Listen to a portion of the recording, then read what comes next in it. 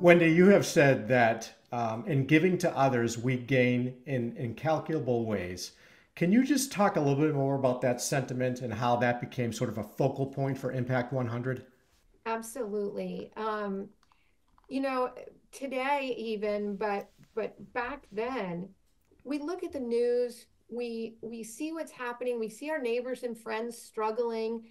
We understand that people are going to bed hungry or they can't go to school or they can't read. And it can really break our hearts. We can worry. And oftentimes, when we read about these things or we see this on the news, we really do worry. We internalize it in a way that feels very hopeless.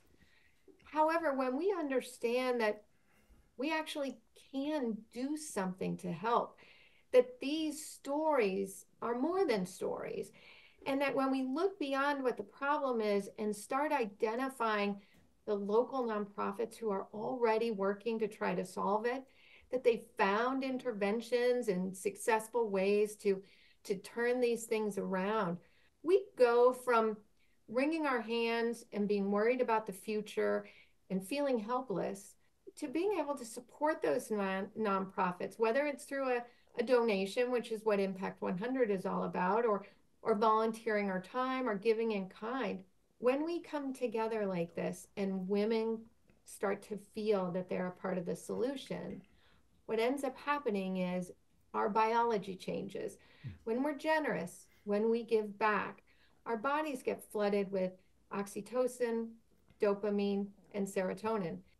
These are sort of like happiness cocktail that make us feel hopeful, but it also increases our trust and our connection to each other.